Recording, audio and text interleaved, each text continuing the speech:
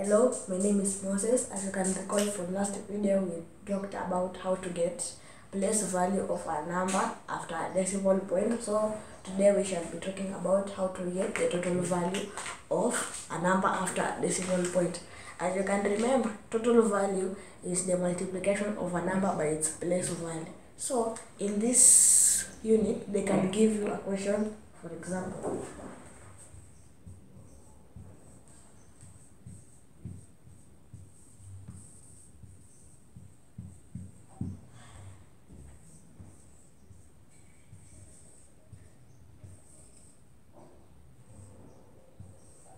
And then they tell you to find the place value of all the numbers after the decimal points. So, as you can remember, the place value here is tenths.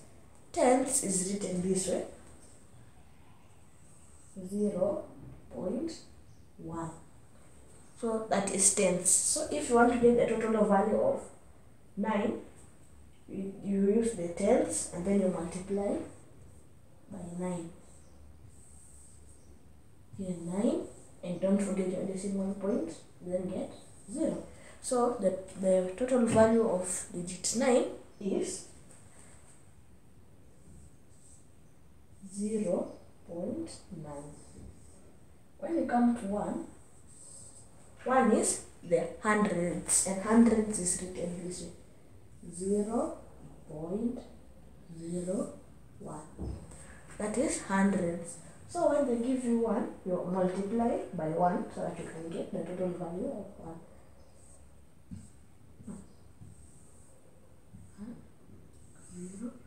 Don't forget your decimal point, 0.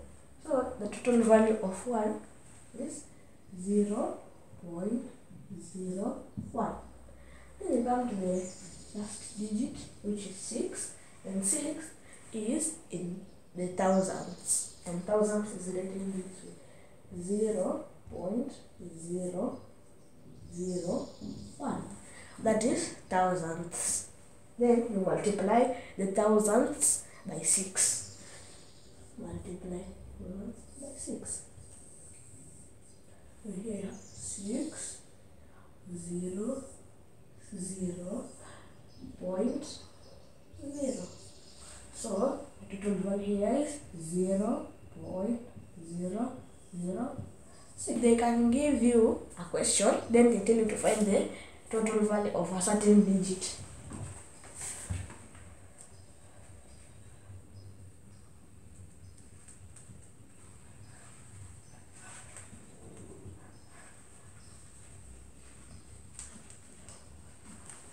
For example, they tell you to find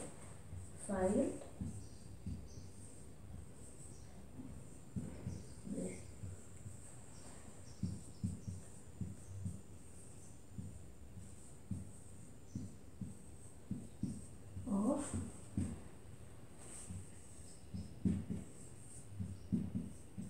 7 in 8.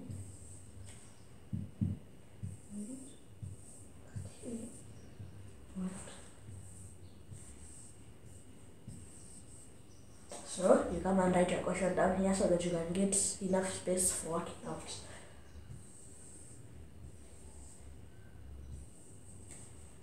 Point 6, 7, 9.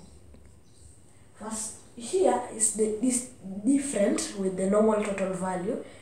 As the normal total value, you always start from the right side, but this one, with the one that has the decimal point, you always start from the right to the left hand side.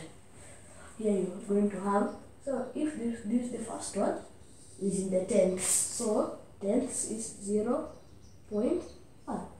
You multiply it by 6.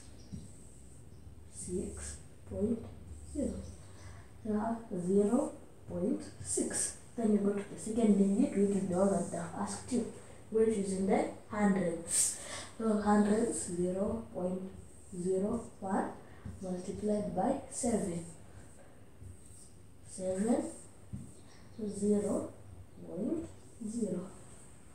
So 0.07. And your answer is 0.07.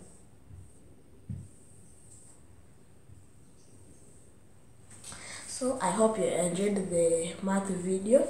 Please like and subscribe so that you cannot miss the next video. Stay tuned. See you next time and goodbye.